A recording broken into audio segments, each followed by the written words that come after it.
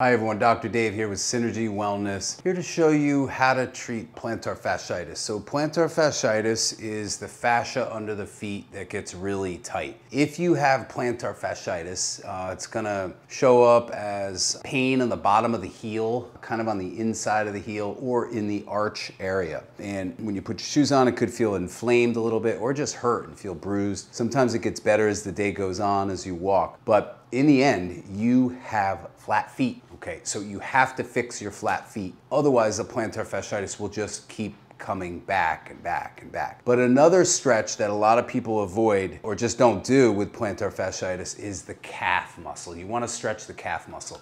This is called the pro stretch.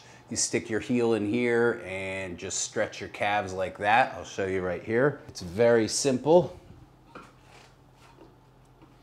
We just do this stretch right here. But if you don't have one of these gadgets, toss it to the side. Well, if you don't have it, you can't toss it. But what you can do is this. All you need is a wall or a step. And you see I got one leg out back at the time, and I want to just keep my heel flat, and I want to feel that stretch right back here below the knee and the back of the calf. And again, I'm going to have my heel flat on the ground while I stretch. I can do both legs at the same time and see which one is tighter. You're probably going to find the side that has plantar fasciitis tighter. So you may want to focus a little more time stretching that area. If the stretch is intense, don't hold it for more than 30 seconds. If the stretch is a pain level of 5 or lower, then you're okay to hold that stretch for at least a minute. Thanks for tuning in.